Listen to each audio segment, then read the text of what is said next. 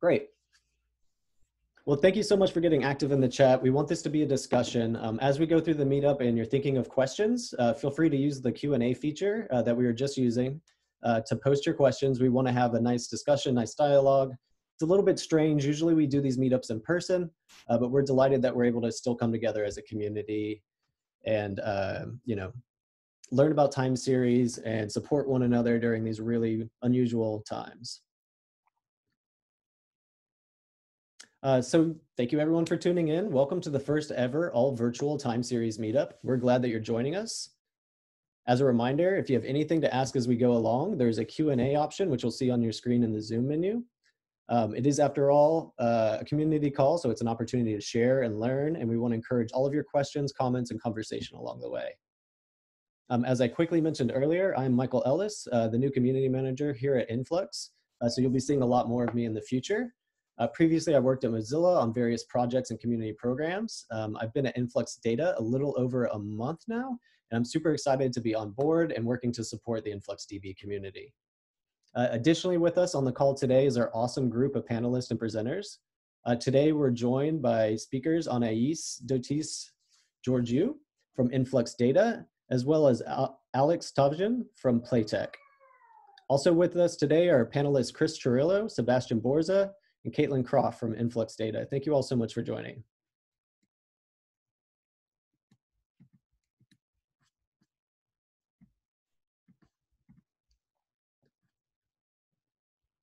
Today we'll have two presentations. Anais will be speaking about Profit for Forecast with InfluxDB, and Alex will share about how to better grow peppers using time series technology.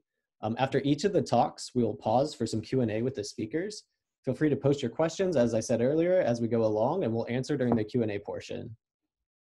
After our talks, we'll share some announcements and job opportunities with the groups.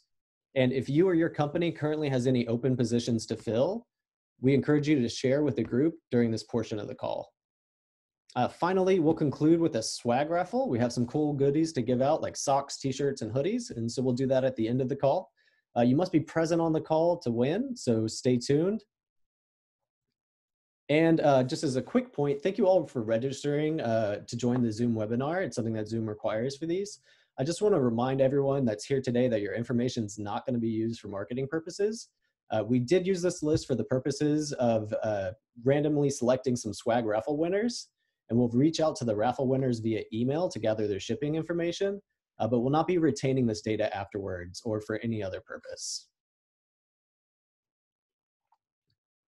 So our first presenter today is Anais. She's a developer advocate here at InfluxData. She's a smart, talented, all-around awesome person to work with. Like me, she's based in Austin, Texas. She is no stranger to meetups. She's spoken at many around the globe. Today, she'll be speaking about Profit for Forecast with InfluxDB, and we'll have some time for Q&A after her talk. Anais, are you ready to begin sharing your screen? Sure thing. 1 second. No worries. Oh, I can't share. Yeah, as soon as you stop sharing, I'll share. Right. Okay.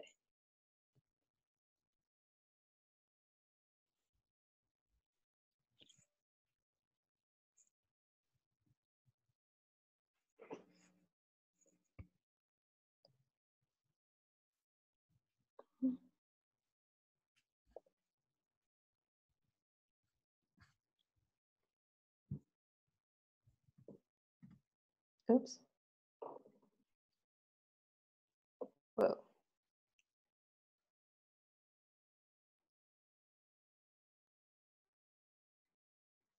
right, can everyone see my screen? We can see it. Okay, sweet.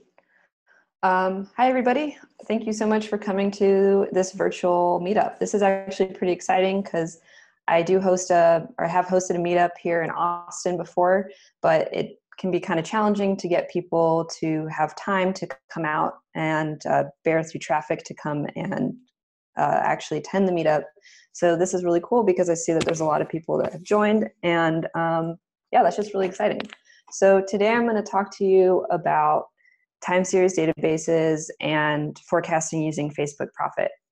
I'm going to actually change my talk a little bit right now as I'm talking about it, and not talk in detail about that much in detail about why it is that you need time series database, because I am now just realizing that if you're attending this time series virtual meetup, you might be a little bit more familiar with time series databases than I had originally anticipated. So with that in mind, let me take a second to just introduce myself. I really appreciate Michael for you introducing me earlier, but I thought I'd share some more little details about me. So I am a developer advocate at InfluxData, and I've been here for about 2 years. InfluxData is a great place to work, and the people are really awesome. So I recommend you stick around to hear more about the open positions that we have. I am Anais Dotis on LinkedIn, and my Twitter is Anais Dotis, so I encourage you to connect with me there as well. Some things that you might not know about me is that I really enjoy making digital art. And I also have 2 really cute cats named Chester and Nikita. And I love this picture. I hope it brightens your day a little bit like it does mine. So next, I'm just going to define what a time series is. So a time series is just a series of data points that's indexed in time order. Pretty self-explanatory.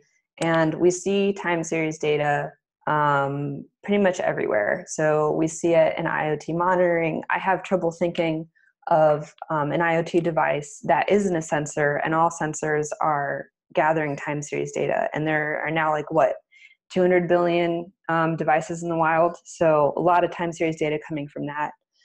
Software teams all over the world are also expected to move faster and test earlier and release more frequently, and do all this while improving quality and reducing costs. So that means that you need to also employ DevOps monitoring.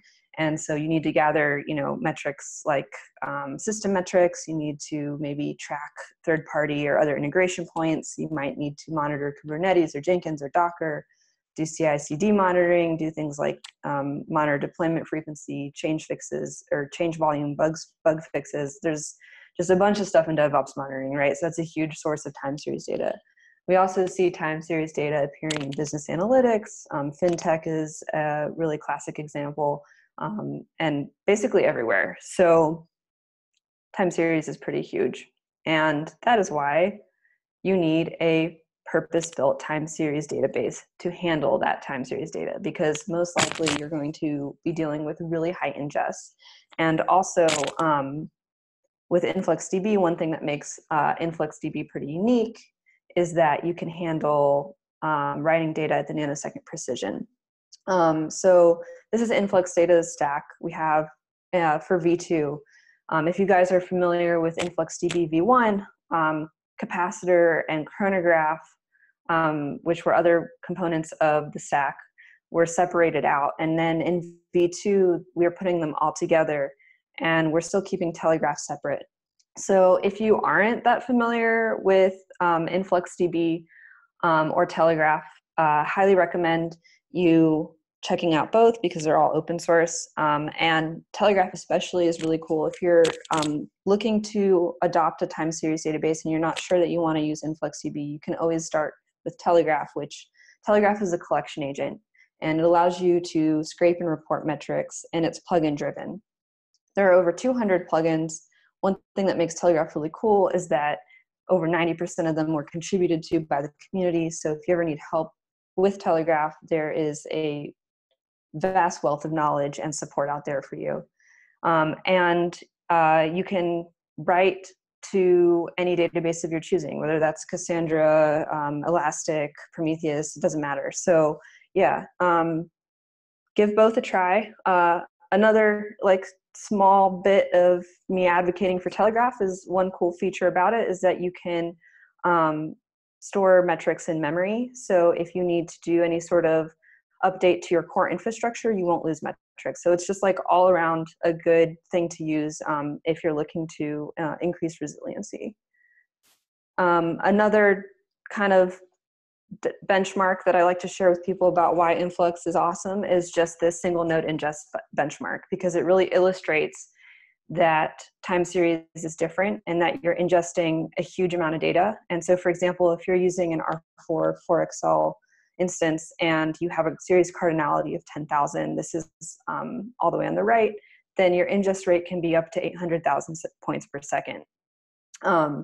So yeah, you just need to be able to use a database that can handle that sort of ingest, and that's a time series database like InfluxDB specifically. So now that we've covered why it is that you would use a time series database, we're going to go from macro to micro here in this presentation, and then go through now how it is that we can leverage Facebook's Prophet, which is a time series forecasting library, to create univariate time series forecasts. So before we begin, I just wanted to talk about why it was created and what it aims to achieve. So first, completely and successfully tuning automated forecasting techniques or non-automated forecasting techniques can be extremely difficult. And they're often the case that they're too inflexible to incorporate useful assumptions too. And then secondly, the analysts that are typically responsible for various data science tasks throughout an organization most likely will have extreme deep domain expertise about specific products, services, data sets, et cetera. That's their job, right? But they might not have training in time series forecasting. Time series data from a math perspective, from a statistical perspective, is extremely unique. It is hard to identify the success of forecasting algorithms successfully. It is just a wily beast, and it's very unique in the data world. So it's not rare that a data scientist might not have that particular type of knowledge. And so Facebook looked at these problems and it said, like, let's try and create this library and address those by making Prophet very easy to use so that a large number of people could make forecasts, and possibly without specific time series training. And then secondly, they also tried to make forecasts adaptable to a large variety of forecasting problems, and specifically with potentially idiosyncratic features.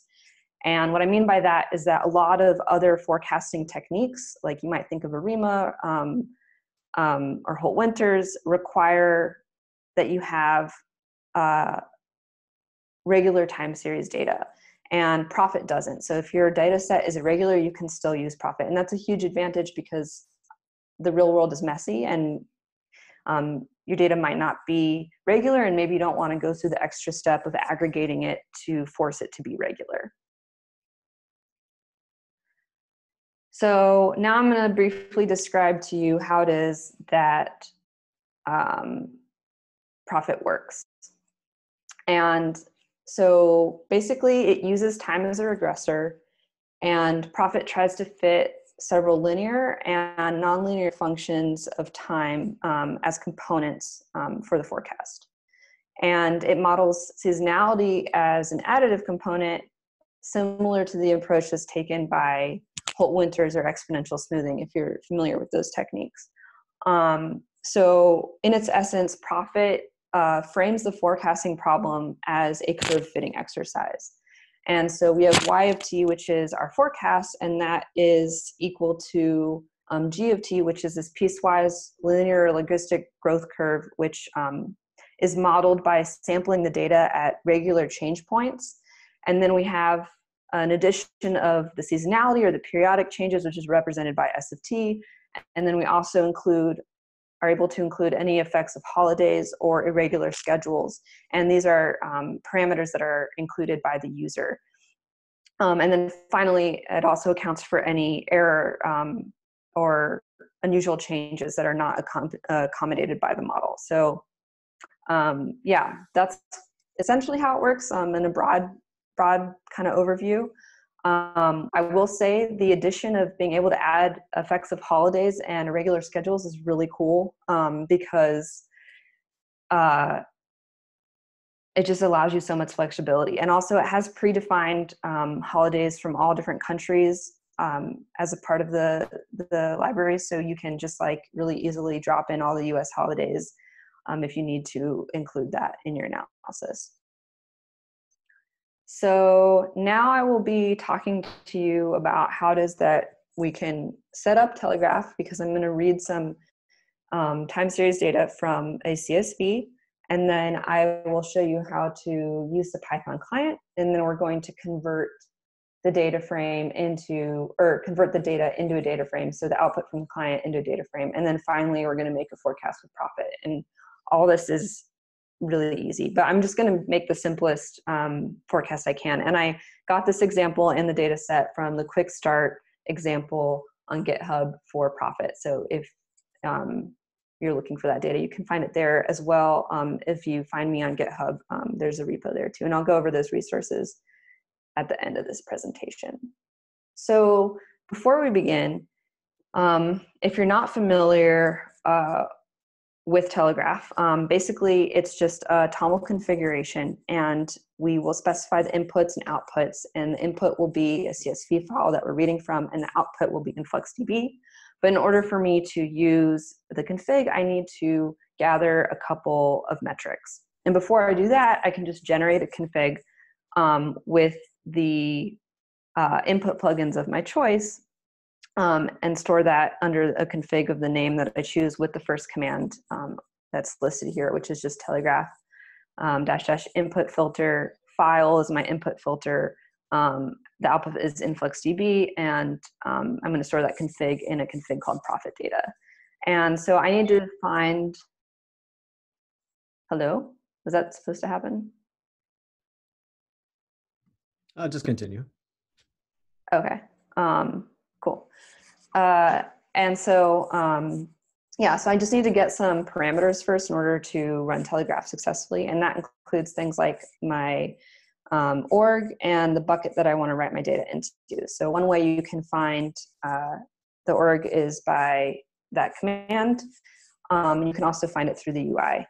So finally, when I want to run my config, all I do is call Telegraph and I pass the config that I want to run, which is prophetdata.com. So like I said, you can also find your org and your bucket and all your auth parameters in the UI. My org is listed at the top left where it says org-settings. My org is actually called org. I can find my tokens in the settings tab at the bottom there. If I were to click on tokens, I could find all my tokens. So pretty easy to do. And now I can include all that information in my config under the output section. So I will include the port that Influx is running on. I will include my token, and I will include my organization and the bucket that I want to write my data into. So this is what my data looks like. It's just the number of views of a football player, I think, or like Wikipedia views of some football player. And I wish I remembered his name, but I don't really know anything about football, so my apologies. But yeah, so that's what our data set is. And one important thing to note is that when we end up making a forecast with Prophet and we convert this into a data frame, you want to make sure that have one data frame column named DS, that will represent your date, and Y will always represent the historical data that you want to make a forecast on. So we're taking that CSV and we're using the file plugin to upload the CSV and parse it and basically write that data to Influx.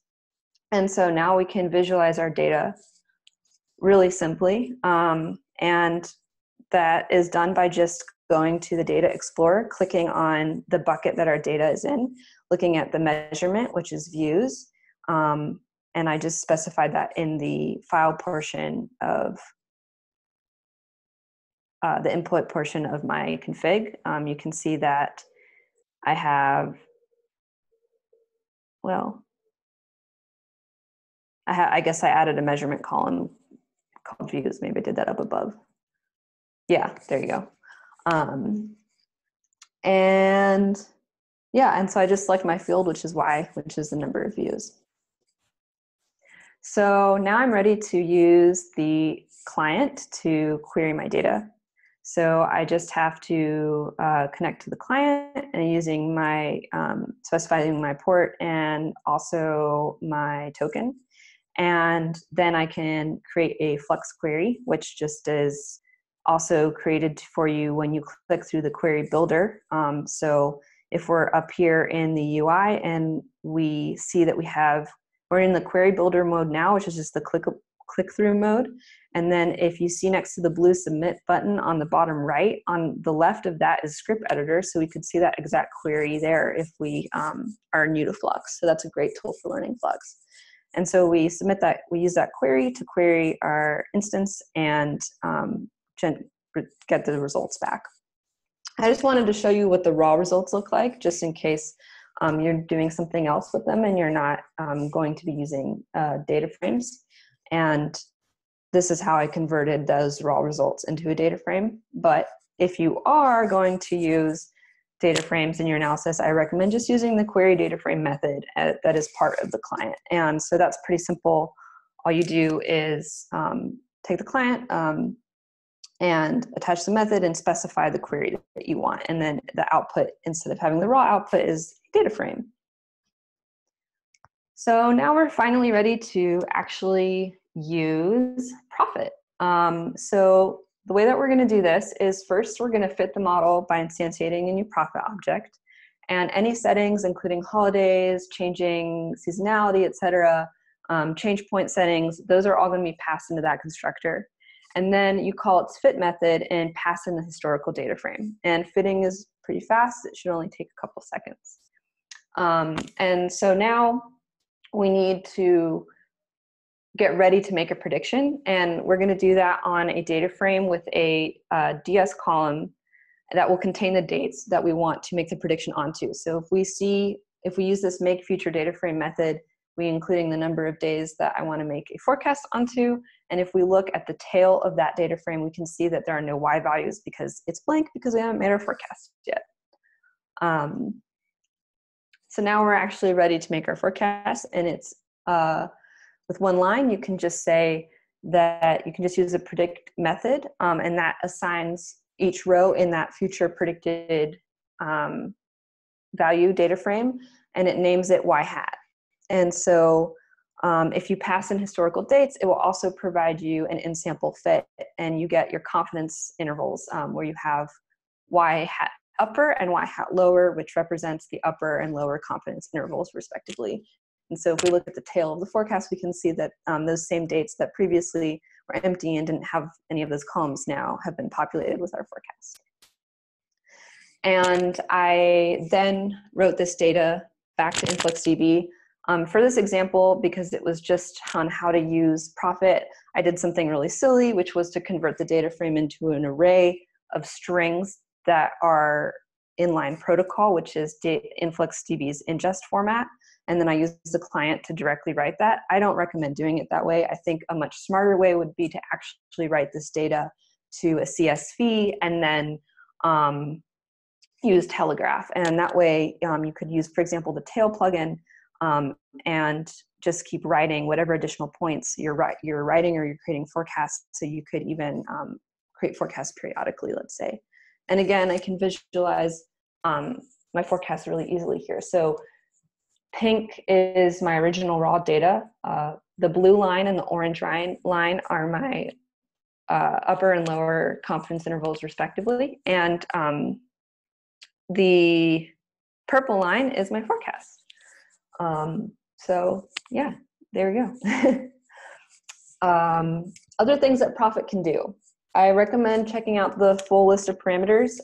Sure, they have documentation somewhere. I just found it in the source there. But like I said, you can add holidays. If you can also add scheduling. So if you're gathering data around the clock, but you know that data from a particular time window, let's say like 9 to 12, is particularly important, you can specify that and then also adjust the amount of stress that you want to put on like that schedule.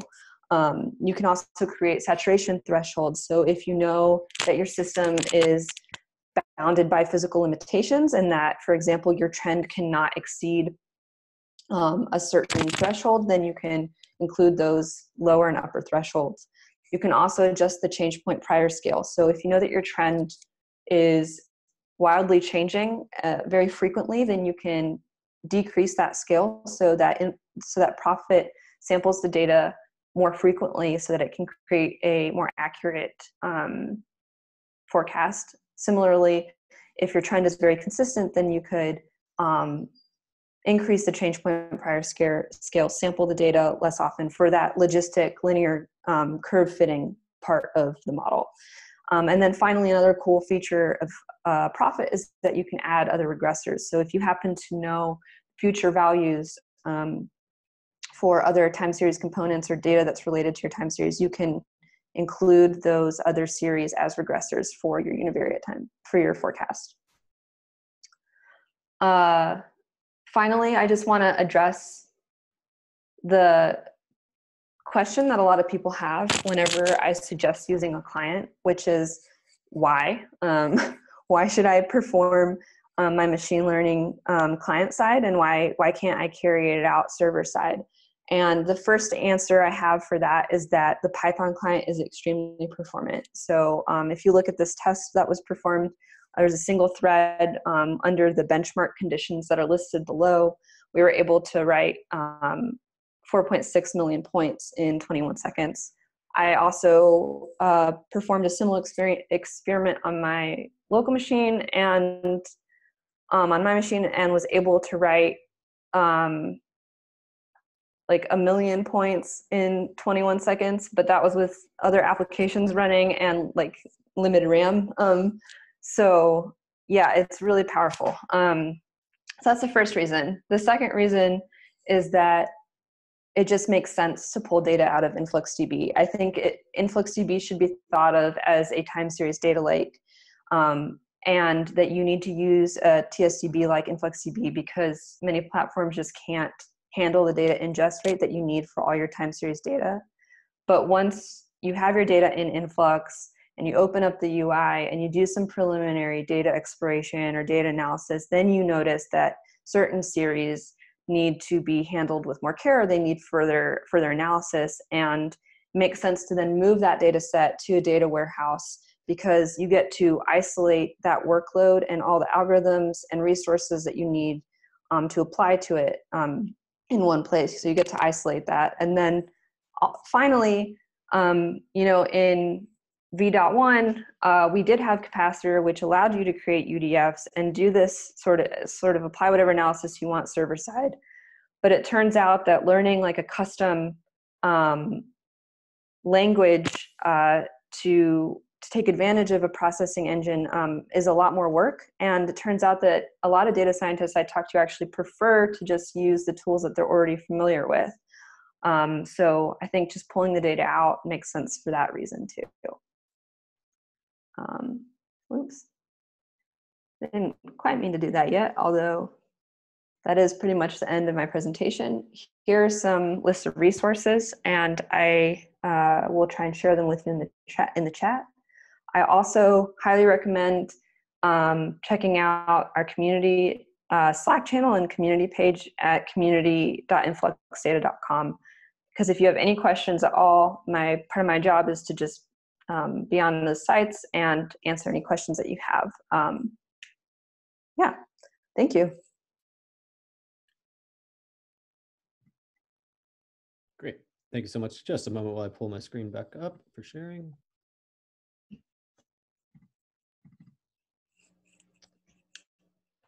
Anais, are you able to handle a couple questions from the audience real quick? Sure thing.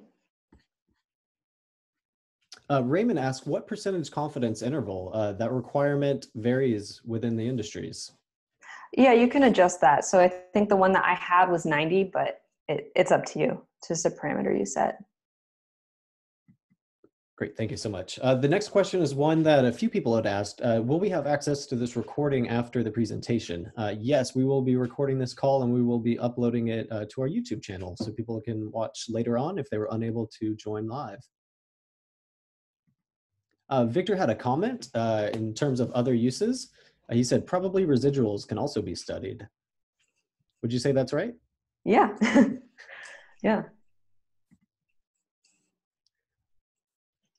Ashish Kumar asks, is Prophet widely used at enterprise level or the ARIMA and AR models also? So I've spoken to people that have used it at enterprise level. And I've had some data scientists explain to me that part of the reason that they like to use Prophet as opposed to ARIMA is because auto ARIMA, for example, it can actually output a pretty good prediction, but sometimes because the tuning is happening automatically, the tuning might not be extremely precise. And so sometimes the output of the forecast is just a straight line or like a seemingly straight line. And this is what people have described to me, because I haven't ever had to like actually create Prophet's forecasts and explain or validate them to other members that aren't necessarily data scientists before. But I've heard people say that because the forecast is, even though it might perform well with ARIMA, because it's like a flat line, it ends up appearing as and not as impressive, which isn't a good reason to not use ARIMA, but it makes it harder to explain to people that aren't necessarily data scientists. And so for certain people I've talked to, since there wasn't like a huge advantage in terms of accuracy with using ARIMA, having the Facebook Prophet emit a curve that changes and appears to be more dynamic also looked more successful, and so it was easier to get buy-in from members of other teams, for example. But there's no reason to not use ARIMA, like from a math perspective. Yeah. Great, thank you so much. I think we have time just so we can stay on schedule for one more question. For anyone else, Victor particularly, I suggest that we reach out via the forums to follow up with additional questions related to how residuals could be studied, things of that nature.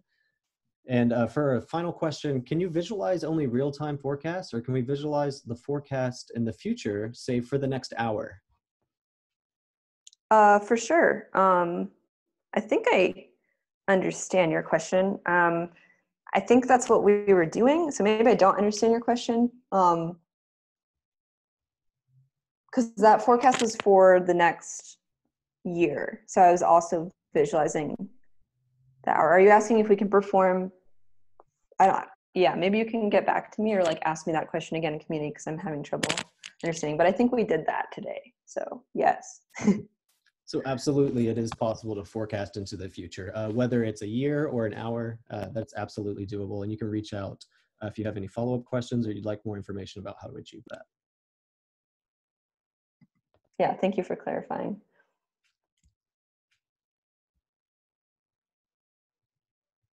I'm just checking over the new comments in the chat. Oh, wow, we had quite a few ones. I'm sorry that we weren't able to get to everyone. If we have any leftover time at the end of the call, we'll circle back to these unanswered questions.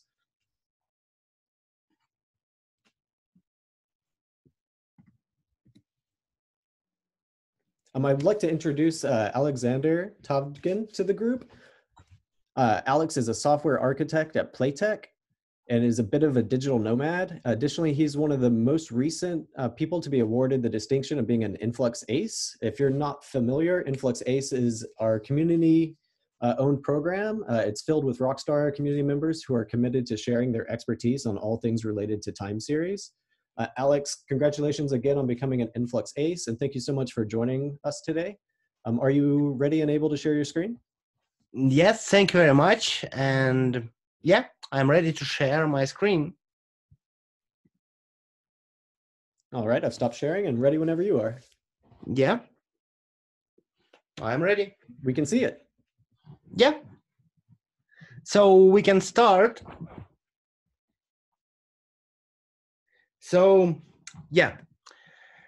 Hi, my name is Alexander Tovgin, and I am more than 20 years in that industry, starting in the beginning of like millennium, and I have a lot of different kind of hobbies, making cultural project more friendly with technology, where it helps to express some artistic means. I have some lectures in universities related with Python, with algorithms and data structure, a lot of different kind of publications related with time series. And it was quite interesting for me to got the previous talk information, because the main idea how can we forecast some data is quite important for a different kind of in different areas. Let's say in operations, we can say that we have some probably problems in the business intelligence. We can compare our results or something, or in terms of capacity planning, etc., etc.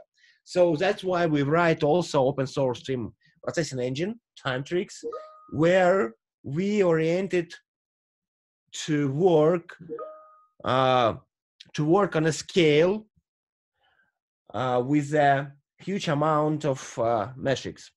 So I mean that a lot of frameworks where you can create some sort of models for different kind of predictions. You have a limitation for how many data you can process at the time. And in case of large enterprises, in case of amount of data, or for example, the case study which I start to present is related to Internet of Things. So the amount of writes, amount of points can be huge. So it could be 1,000, 10,000, 100,000. And the ability to process all that kind of data in an efficient way is quite untrivial. And you can see here as well my Twitter, LinkedIn, so you can connect, you can ask any questions you have related to the topic, so just don't be shy.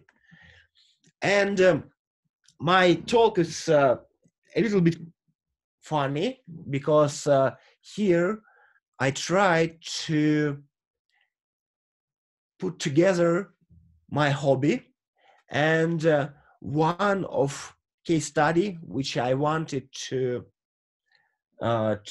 explore.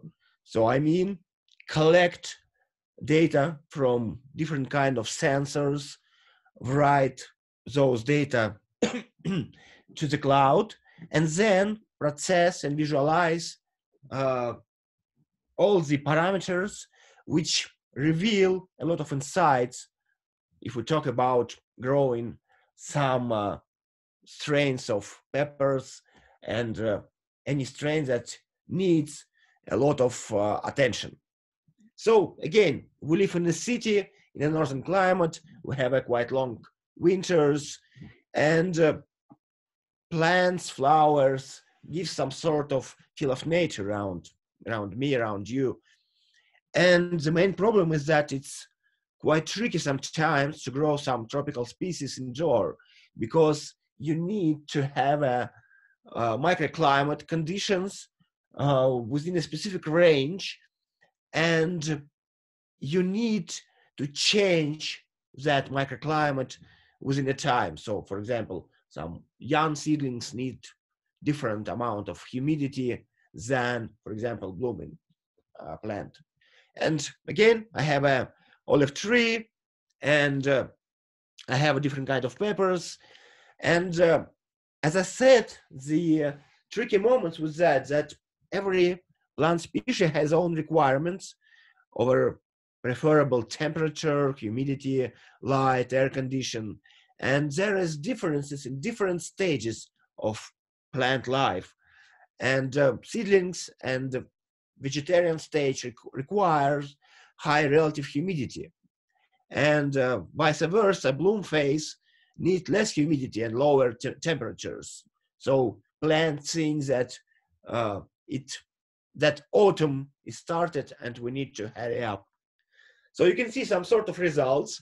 As I said, this is specific strange with a index of camels more than 300,000 for some sort of habanero, or more than 1 million for Jack Reaper, for Apocalypse chocolate.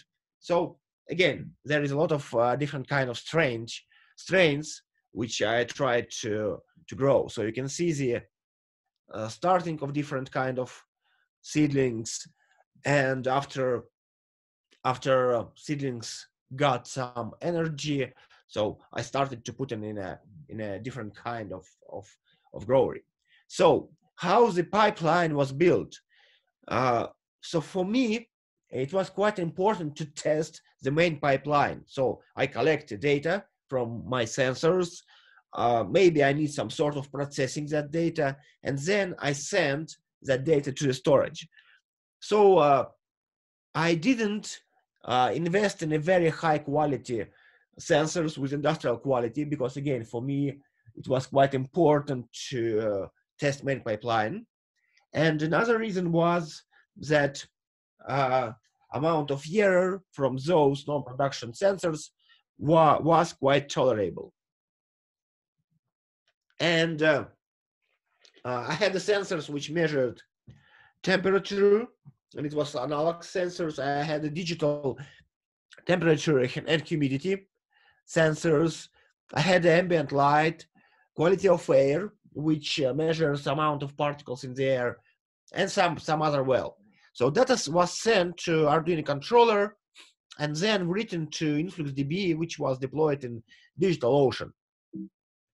So you can see that how it was start with some test on how to build configuration, which again is quite easy. You can find any information how to wire up any sensor which you buy to Arduino. So you can see, for example, here is an example which is related with a temperature and humidity sensor, how to plug in it into Arduino. In the same way, there is a lot of examples in Arduino how to collect data from outer sensors and how to send it further for collecting. There is one possibility how to build it is to use Arduino with Wi-Fi module. Then you can send your data to InfluxDB into the cloud immediately. But for me, I wanted to also to control the amount of data, and maybe I didn't know at that time that maybe I need some sort of conversion of data. So you can see there is some sort of sensors here and in the backyard. So how it looked like. You can see that data was sent over USB, and you can see that amount data taken from the sensors was written into the main machine. And we had more than 1.5 million of different measurements. I mean that all the sensors gave within 2 months quite large amount of information. We collect all the data once a minute. And you can see here, this is Grafana, quite easy to set up, quite good for visualization of your data. And here is setup which I made for collecting all the sensor data and showing me in one dashboard. So you can see that there is some data related with light, but there is some interesting things. So here I have, for example, humidity problem. Why? Because again, I live in a northern country, and when autumn start and temperature of air fell down, then the humidity as well fell down. And without the sensors, without a possibility of understanding what's going on, that I see here, I have a too small amount of humidity. I need to edit it, and without this kind of information, I didn't have any visibility or any understanding what's going on. And here is one of my so-called exploration. This is data which is collected from the sensor, which measures amount of particles in the air. And you can see that starting from November, amount of those particles in the air increased significantly. So around 2.5, 3 times than normal one. And it was quite unusual. And after a while, it was found that probably it is related to the starting of heating season, because again, temperature and air is quite cold in the northern countries. So we started to our heating season. Our station started to produce energy and hot water, and that's why we had increasing particles which came from burning. But this was just one side of a coin, because after 2 weeks, this is a page from one of the main media in Estonia, where I can translate to your header that secret of dirty streets of Tallinn. So the main question was why we have so dirty streets, and question was also quite interesting answer. So you can see that one of the main production lines which product raw material for construction located here, and my sensors were located also quite near that pollution source. So this was one of the main source of pollution in that sense.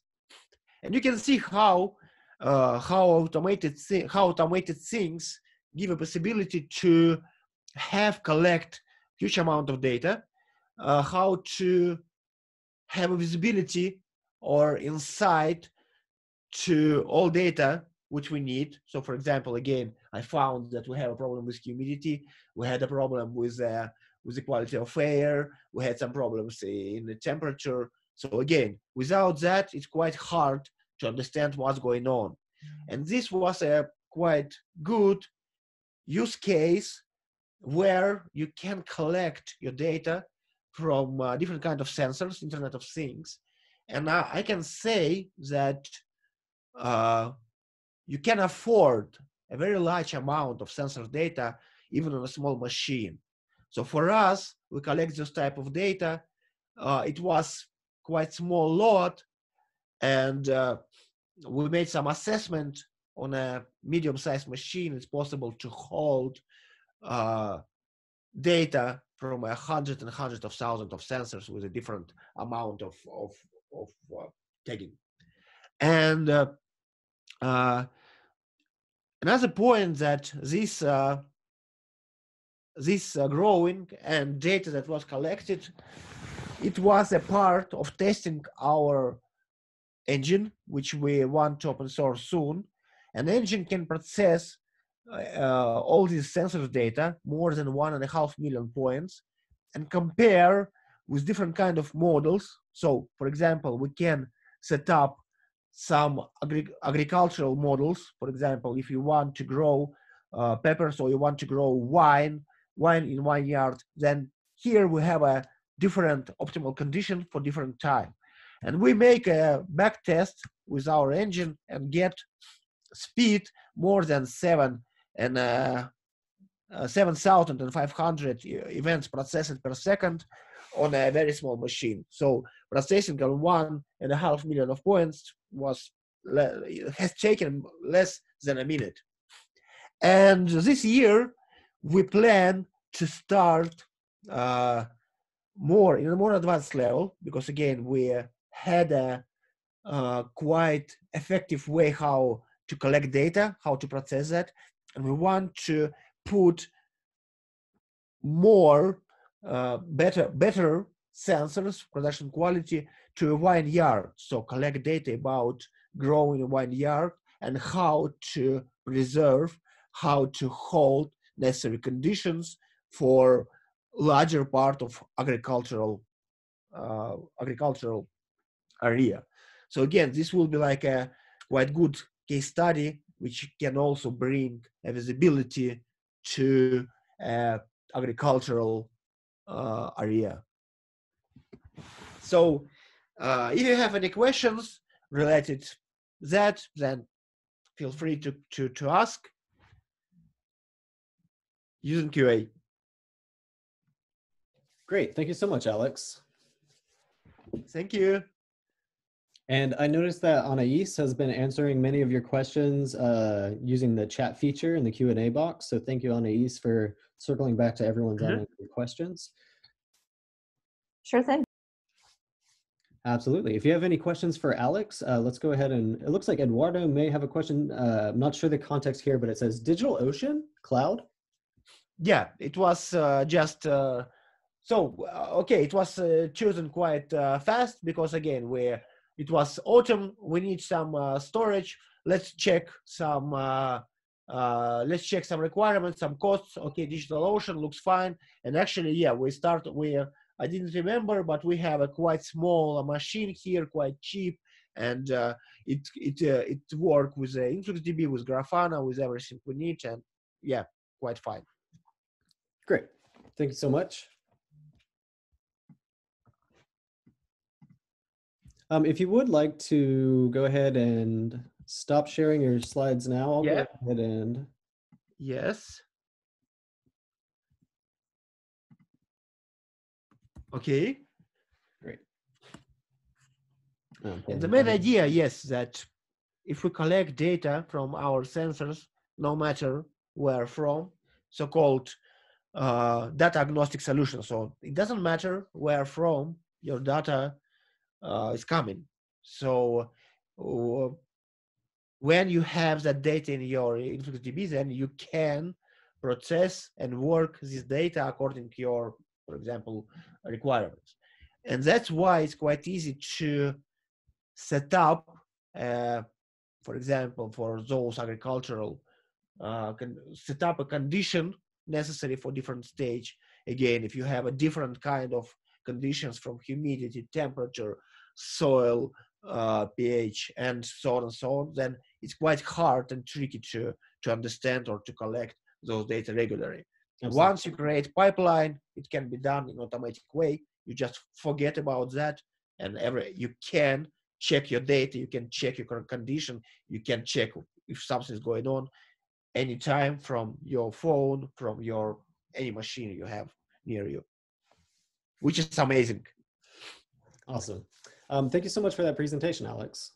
Yeah, one question more. Do you have a build list of parts involved and set up? Yes. Actually, will publish soon an article about this experience case study with more details. So yeah, but I can tell you that setup from hardware part is quite cheap. So it's quite cheap Arduino controller, and the most expensive part is sensors, if you want, especially production quality. So you can buy cheap sensors within $5, within 10, 15. But if you want to have a production quality sensors, you need to pay $50 and so on and so on. So, but again, it doesn't matter how your pipeline is working. So sensors with a production quality and sensors with not so production quality anyway give you data, and how you work with that is up to you. But what I wanted also to point to, you should check your sensor error boundaries, because maybe sometimes, quite often, that this error is quite okay for us. So if you do not have very, very specific, industry where you need some very, very clean air, or you need extremely clean surfaces, then usual sensors can help a lot, and it's easy to remove. So I published this article, I guess, within this next week, and share this with the community, within my Twitter and so on.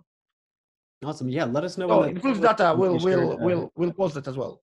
Yeah, absolutely. Thank you. Let's go ahead and we'll touch on a couple of quick announcements, and then we'll get right to the raffle. That way we can be respectful of everyone's time.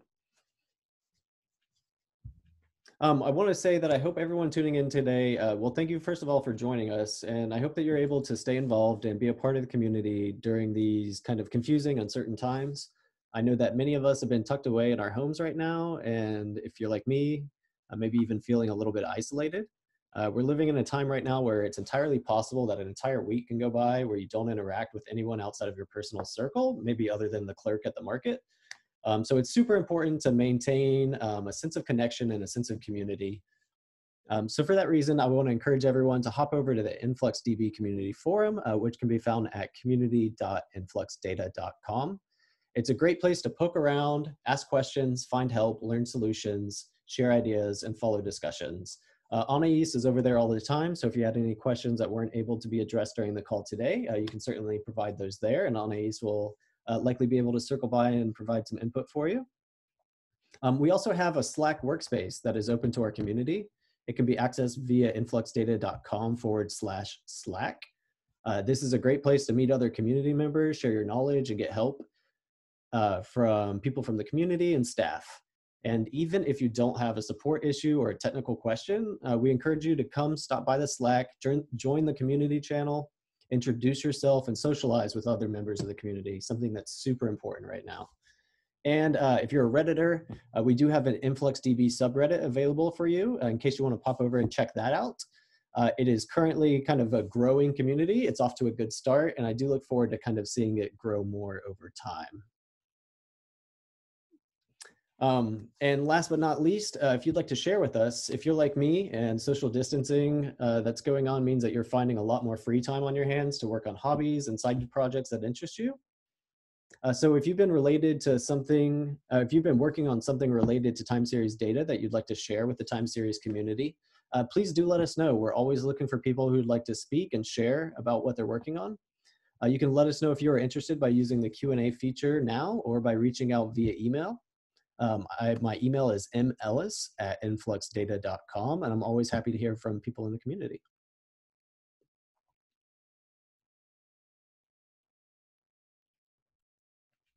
Open positions. One of the things that we'd love to do at the time series meetups is to share open positions and job opportunities at our respective companies. I think it's something that's important now more than ever, as some of us might be between positions and looking for organizations that are still actively seeking employees. We went from an amazingly strong job market to a much weaker job market very quickly, and it's affected many people, maybe some people on this call today. So if your company is hiring, please use the chat feature in the Zoom room to share with the group. Let us know the name of the company, the types of roles that you're looking to fill, and whether or not the position is remote friendly. It's super important that we support one another, particularly during kind of the times that we find ourselves in right now. I know here at InfluxData, we're currently looking to fill software engineering e-commerce roles based out of New York and San Francisco. We're also looking for a full stack developer to work with our San Francisco team. However, if you're not located in one of these cities, we are a remote friendly company, and we welcome all qualified applicants to submit their applications and apply. So I'd like to see if you know of any companies or positions that your company is looking to fill, go ahead and add that to this chat, and we'll go ahead and hop over to the raffle section.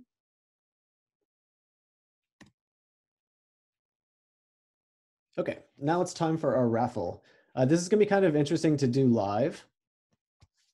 So the way we can do this is we can use the chat in the Q&A section. What we're gonna do is call out some winners and just let us know if you're live on the call. And if you are, then we'll follow it via email to get your shipping information. That way we can send some swag out to you. We have lots of good things to give away today. I'll back up a little bit and see if you can see this. We have hoodies, which InfluxData, the one like I'm wearing right now. Hopefully you can see that. We also have some really cool socks, InfluxData socks that we'll be giving out, and InfluxData t-shirts that I do not have with me right now to show you.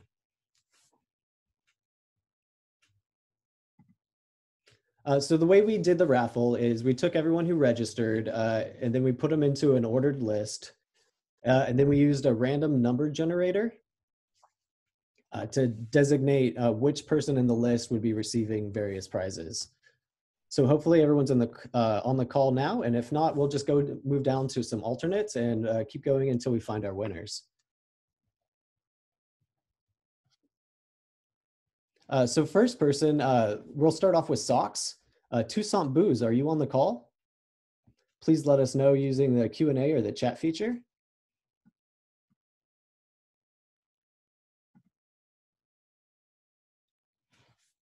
Also, we have Jiaxing Zhu. Are you on the call? Please let us know. And we also have Khan Benbir.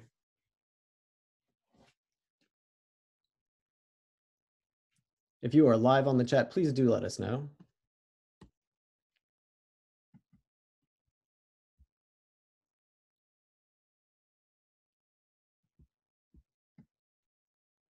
We'll give those people just a moment to reply.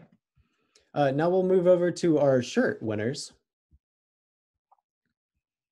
Luca Nikolai, are you live on the call? Also, Alex Rosenthal, are you live on the call?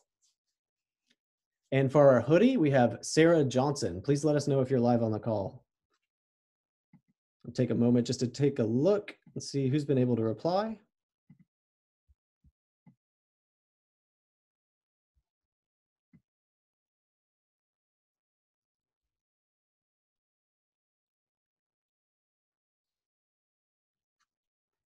Kelsey Comstock asked, any idea when our next planned meetup is? I have some colleagues that would like to join the next session. Yes, our next meetup is going to be on April 30th, and I'll be sharing some more information about that here in just a second.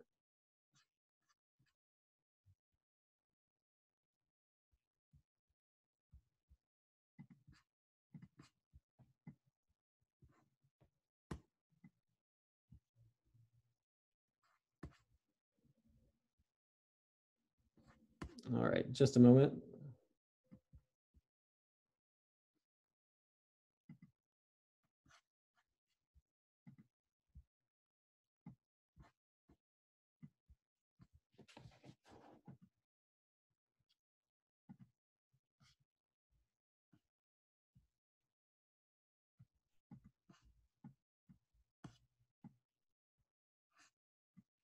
Courtney, I am struggling to see the chat window right now. I do see the Q&A window, but not the chat window.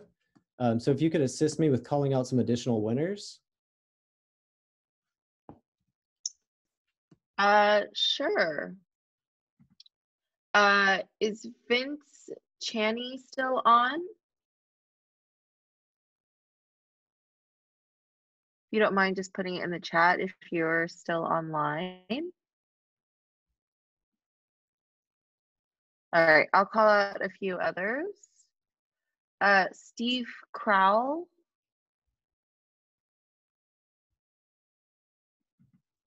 Okay, so Michael, Steve is here, Vince is here, and Sia Ha is still here. Great. So how many more draws do we have? Let's go ahead and do 3 more. Okay, Michael, Mikel Oba.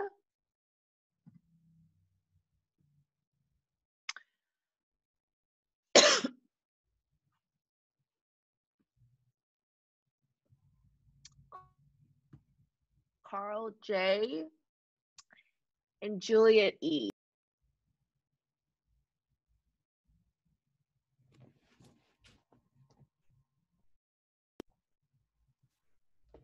All right, Juliet is here.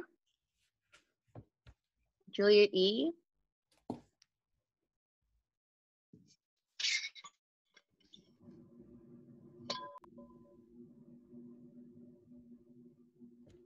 Great. All right, so I'm just trying to make sure. Mikel Oba is here.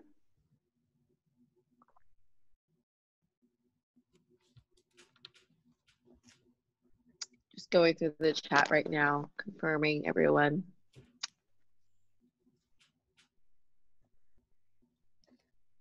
Perfect. I think we have enough winners to send out swag to everybody. So what we will do is we will reach out to people via email. And if we have anything extra that we can send out, we'll reach out and let, hey, Rosa. Yes, we've got you written down, Rosa. Thank you so much for letting us know. So we'll reach out to the winners via email, and we'll just gather a little bit of information so that we can send out the swag gear to you. Please do keep in mind that our distribution hub is operating a little bit slower than it normally would. So what that means is that it's just going to take a little bit longer to get the gear out to you. They're working with a limited staff, so please be patient with us and with them as they do the best they can with limited resources at the time. So I want to thank you all for coming. The next meetup, the next virtual meetup is going to be taking place April 30th. You can hop over to influxdata.com/community-showcase to find out more information about timing and to register for the event. Thank you so much. Thank you so much for the comments. The meetup was amazing. We really appreciate that. We hope to be able to provide some more great content for you next month, and we hope to see you all there. Thank you all for joining. And with that, we'll go ahead and sign off.